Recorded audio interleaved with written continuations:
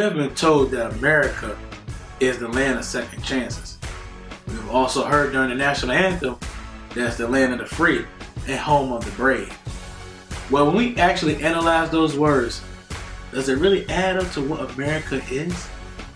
The story of Colin Kaepernick is bigger than football, but rather the culmination of the issues that's plaguing America to this day.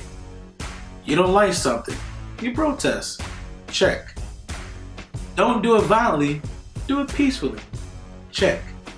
But what does a man do when he follows the rules but still gets tortured for it? He goes against the grain and changes the narrative. Some people don't want Kaepernick in the NFL, while others do want Kaepernick in the NFL, and he deserves it. All we know is this, that we were once blinded by the NFL, but after this situation, we should now all be able to see.